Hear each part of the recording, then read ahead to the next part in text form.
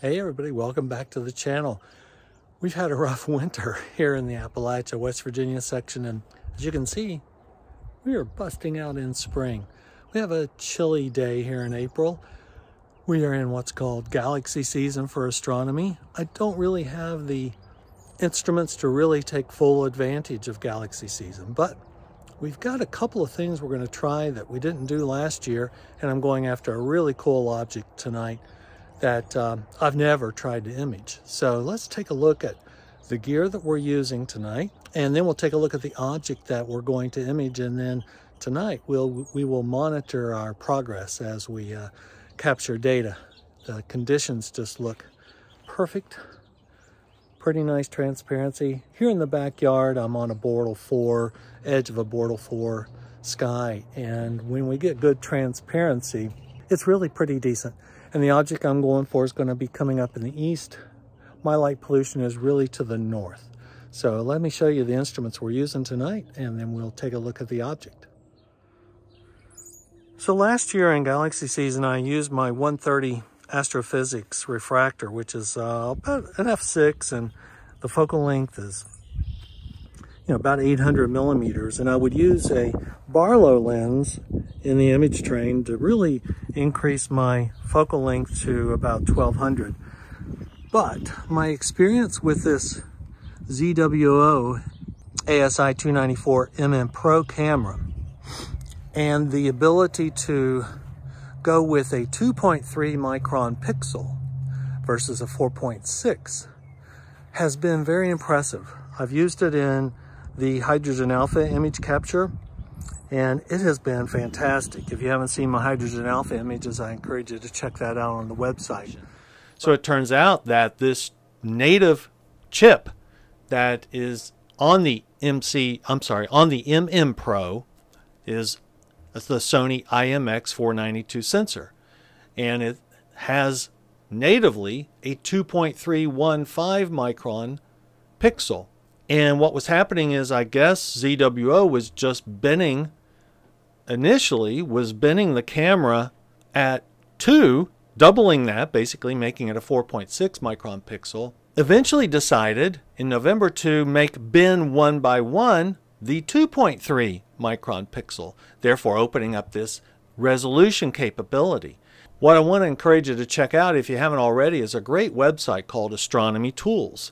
And this gives an insight into the size of the pixels and the best way to match up your pixels with your telescope focal length, given your varying seeing conditions. So what you can do here is there's a formula, very simple, that you can plug in to find the optimum equipment combination for your seeing conditions. And you can see here all the varying inputs, your telescope. I have my 130 EDF in here, the native focal length 780 millimeters. I use the 0.75 focal reducer, so we're a little bit off there. This is the ZWO294MM Pro camera. So if you go with the native drop down, it's a 4.63 micron pixel size, and that's showing a CCD bending of 1 by 1. So I think they probably need to update their calculator here to reflect that. The bin 1 by 1 right now in the ZWO-ASI Air software, when you bin 1 by 1, it goes to the 2.3. So you can just manually enter 2.3. And then what you get here, I leave the seeing set at OK seeing, 2 to 4 arc seconds of seeing. And what they indicate here is the ideal pixel size for OK seeing, 2 to 4 full width, half maximum seeing, is 0.67 to 2 arc seconds per pixel. So my 2.3 gives me a 0.83 arc seconds per pixel. So I am in the range. As you see here, I'm getting close to the edge of the tolerance of that range of the 0.67. If you go back to the 4.6 pixel size, you can see we're really closer to the sweet spot. We're now at a resolution of 1.67 arc seconds per pixel.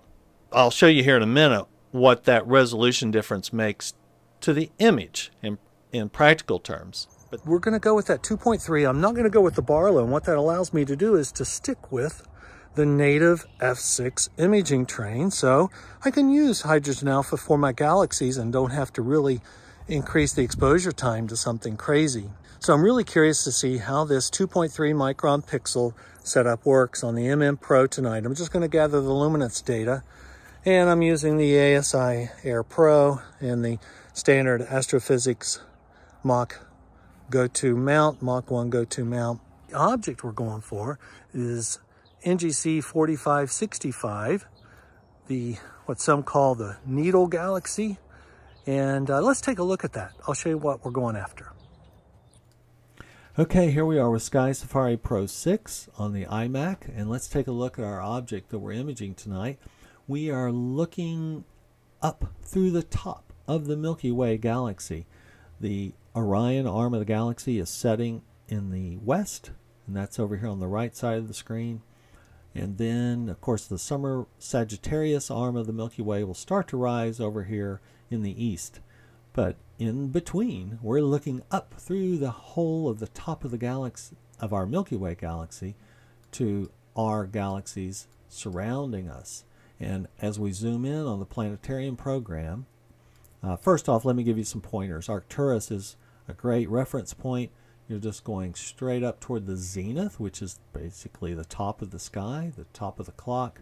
So that's Boötes and Arcturus, the Big Dipper, Leo the Lion.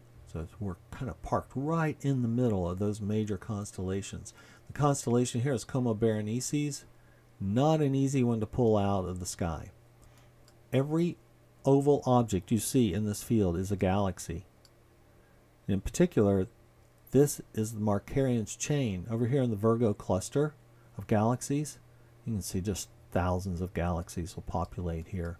But our needle galaxy tonight is our image that we're going after, and this is the field of view with the Astro-Physics 130 f6 with the focal reducer.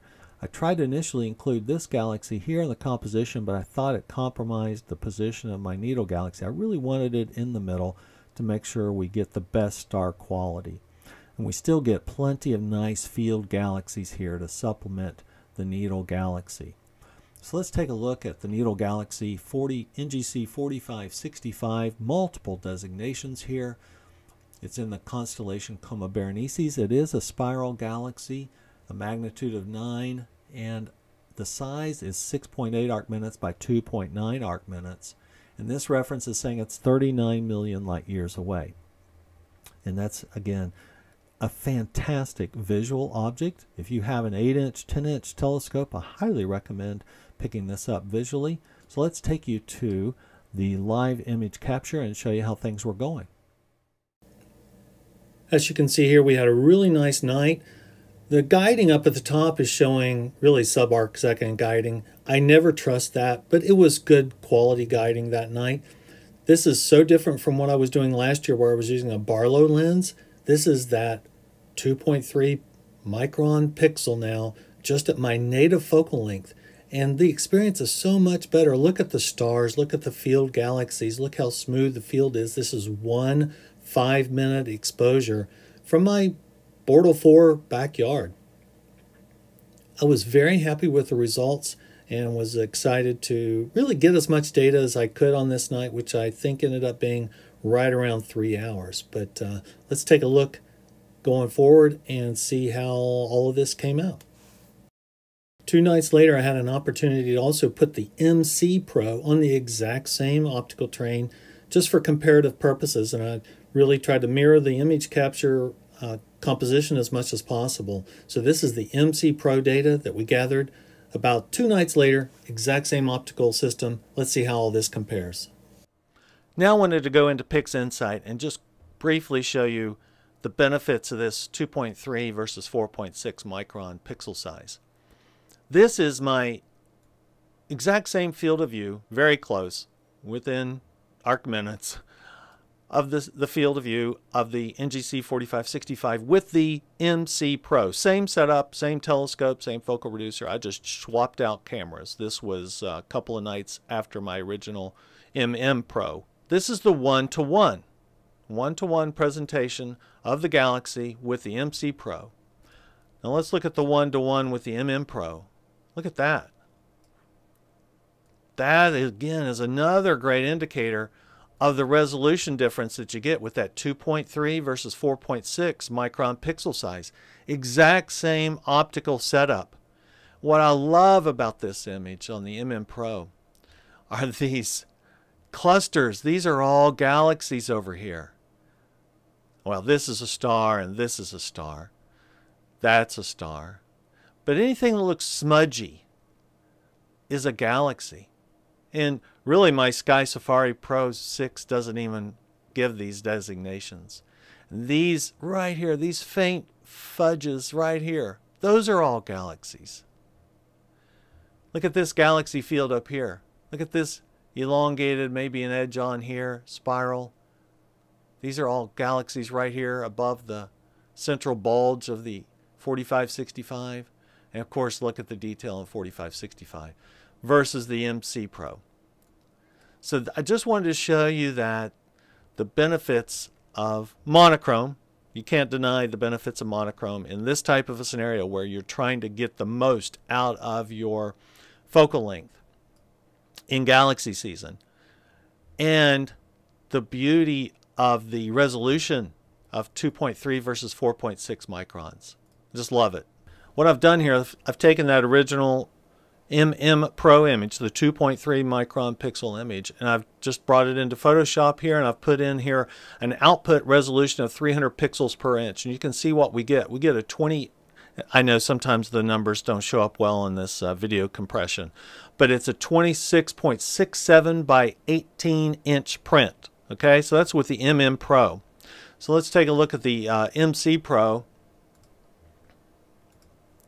So if I go here and do a no resampling, just put 300 pixels per inch, you can see here I get a 13.8 by 9 print. Okay, so that's again what you would, we're doubling the pixels, we're doubling the resolution, we're doubling the print size capability. The takeaway again on that smaller pixel size, print output, higher resolution capabilities. You can see the detail that we can pick up here in this with this same optical system, just a 600 and some focal length optical system. And I just love these clusters of galaxies here off the edge. Aren't those cool? So that's just a look at resolution with my current setup.